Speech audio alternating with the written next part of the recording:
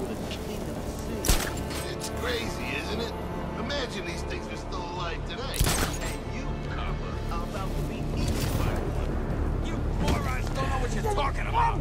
Hey, imagine you found this dinosaur's DNA in a bug stuck in an orange glass. You ever wonder how the bugs get into the orange glass? Falls through the glass and gets stuck.